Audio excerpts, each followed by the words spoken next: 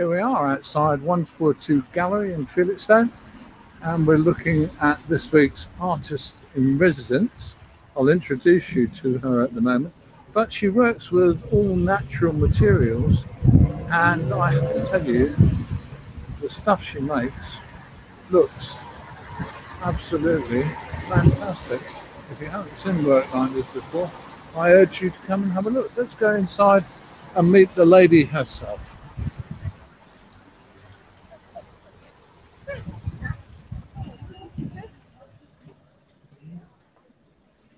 Good morning, Tracy.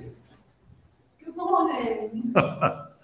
Well, nice to see you. You're here at Gallery 142. Just give me your name properly so I don't have to worry about spelling it and getting it right.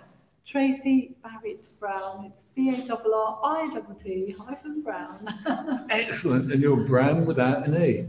Absolutely. Excellent. So you're here today and you're here until what, Wednesday afternoon? Wednesday afternoon, yeah. There'll be a changeover Wednesday afternoon. Yeah. So the gallery will be open till 4 o'clock. Mm-hmm. And then after me, there will be a Christmas emporium with several crafters. So oh, excellent. that will be great. That will be the final thing before Christmas. Let's not talk about them because I'll come back and see them later. Let's talk about you. I'm going to move you a little bit, that way a little bit, if you would, because the reason I wanted to move you a little bit, no, you're fine, don't worry. The reason I wanted to move you a little bit is because you had a sort of insect climbing out your head at one point.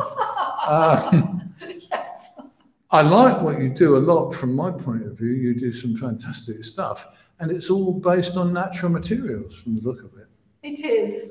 Well, the thing is, when I first started working with willow, I didn't realise how connected you become to the sort of materials you're using, because now I do quite a lot of gathering, foraging.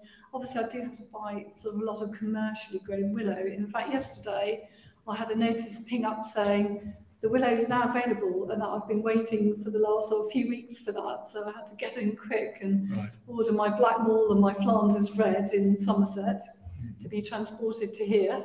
That's fantastic. So I've got enough willow to do a new willow family. So it comes from distances away depending on where the willow comes from, I guess. It does. I use various suppliers. I use Musgrove willows in Somerset. I sometimes use Somerset willow growers. I've got a lady in Warwickshire who started up Warwickshire willow growers, and she grows some really interesting varieties like Continental Purple, which is almost black, and Wisenda, which is gold. So I started doing a lot more commissions for dogs, and I found that dressing the sculpture with the different colours certainly helps. So she's been really, really helpful to me. What actually brought you into doing this? Because, I mean, I look at what you've done and I think you've got terrific artistic ability. Thank you. Well, if I take you over here, yeah. When I first started, I started doing equestrian work. Right.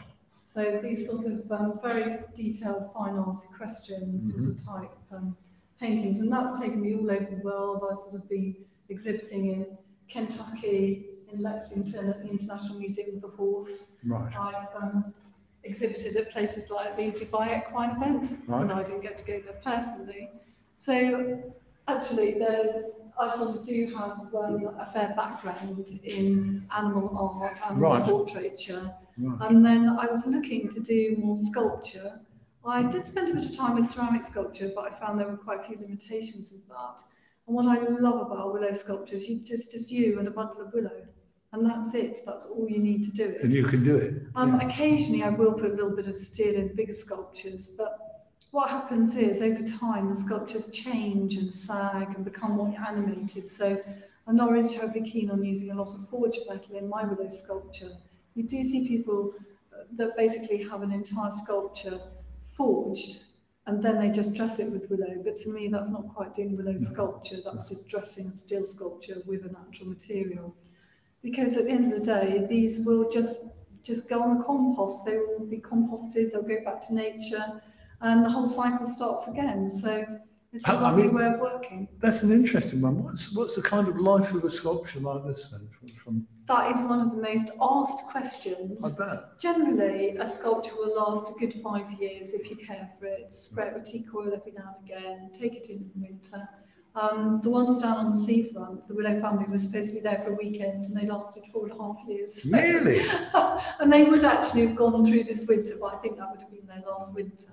Obviously, they were never able to be taken in. No. They suffered a bit of wear and tear from passing visitors. Indeed. So really, if they can last 5 years, Yeah. that's great. But also after 5 years, I think most people want to change. So it's great thing is it's affordable, it's eco-friendly, it's sustainable, and you can have a lot of fun. And I do use a lot of recycled materials as well because I love collecting driftwood off the beaches. So you can see there's the curlew there is on a driftwood piece that I collected from the beach. Sometimes I work with someone else who helps me with the bases. This base was part of a big post that was on the beach. Right. And my lovely partner Dave upended it from Langard Beach right to the car park. And a few passers-by helped us recover it into my mini, and then it has to dry out for a bit. But that was the very last piece from the top. That's so fantastic. That was lovely. And I've been using things like recycled vintage leather buttons, which I've used for noses and eyes. In the sunflowers, I've used recycled telephone wire for the wire. So there's lots of things you can use. There's copper wire, well actually it's copper coloured aluminium wire, actually in the pheasants there. So I use what I can find, and you can see here I use limpet shells. Yeah. Basically, they go like that because when they're eaten by, it's piddock predation, the piddocks eat the limpets and they leave these lovely limpet rings. Right. I pick them up and I recycle them into the sculptures. You have to have an eye for what you're looking for, don't you, when you're walking along the beach? Because for most people, you walk along the beach and what you see is shingle or sand. But if you look amongst it, you can find lots of stuff. You certainly can, and I was looking for plastics for a children's project that we were doing, so I was just picking up plastic on the beach. And then I discovered that certain varieties of plastic, the really small ones, tend to occur where there's amber. So it led me to actually being quite good at hunting for amber too. Right, yeah. No. So I do love my amber. I'd like to do something with it at some point. Right, oh right, so that'll be another change for you. It would be another challenge because I've never worked with silver before, and I do love silver and amber together. So I'd love to do a few organic pieces of that. That's another thing for the future. Let's just have a little walk around, if you would. If you kind of walk in front of me, and let's have a look at that, for instance, because I think that's beautiful. I like that a lot. Butterflies. Yeah. But one thing that I did get this year, which I hadn't ever used before, was different coloured willows. Right. So especially for Christmas, this is the rainbow variety. This is a rainbow butterfly. It's all these different colours.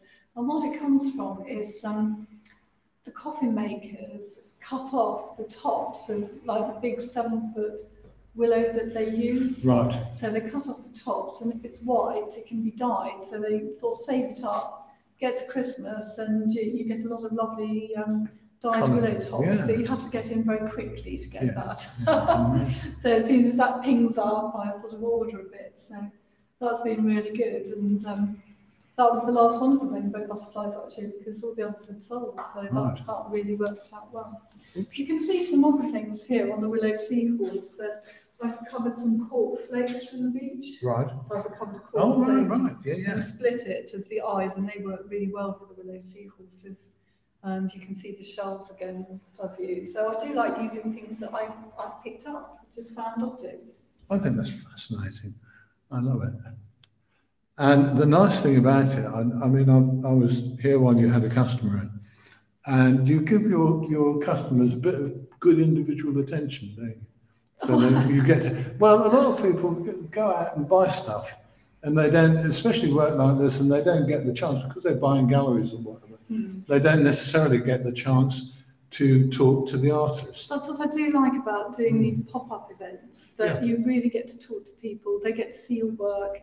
And the lady that I was speaking to before, she had a lurcher, so we were talking about the different colours of willow that you could use for a brindle lurcher. We were having a look at the shapes, and I was saying that I do a lot of drawing and sketching before I even start on the sculptures. So there's a lot of work to do. You have to select your willow, you have to soak your willow, you have to design your objects, you have to do a lot of sketches. You don't just sort of sit there and go, oh, I'm going to make, say, a bear today. I did quite a lot of preliminary work, and I actually sourced some different varieties of willow for him, because on his nose was the golden Wisenda willow, which I hadn't used before. Right. And I just happened to see on social media Warwickshire willows had a lot of really interesting varieties. So I rang them up and said, "What have you got?" And she said, "Oh, well, quite a few different varieties." Right. They've sent me some dried coloured sort of sticks so that I can choose from there. So I'm looking forward to working a bit more with the coloured willow as well next year. Excellent. I'm going to move you, if we may, a little bit away from the window because it's a bit kind of bright. So that's lovely. Anywhere's good. So that's fantastic. So you're here then until Wednesday? Until Wednesday at 4 o'clock. And you open every morning at 10 o'clock? At 10, yes. So you're keen? You want to see people? Actually, last night we had people coming in, so we were here till 6 o'clock in the end. So, excellent. You know, it's definitely 10 till 4, but if I'm here earlier and I'm working later, then I shall be here. To be honest, I've got this lovely big blank canvas which has just been put up on the wall this morning. Indeed. And the gesso is drying on it. This is going to be the new wall art. Right. So everybody will be able to see it. And you can see here, I do have a colour sketch of what it's going to look like.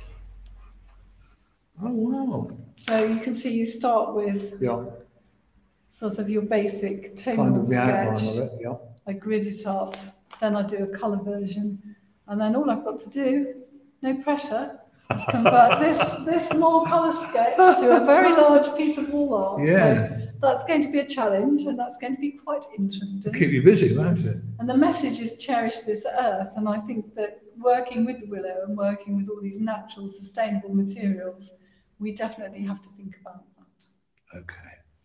Well, that's lovely. Thank you very much indeed, Tracy. That's fantastic. No Let me just say, thank you. It's all right. From my point of view, come and see Tracy. Come and have a chat with us. She's an interesting person who does work that I think is really fascinating. Come in and see her. She's here until Wednesday at 4 o'clock, and she's good for a gossip about art and artwork.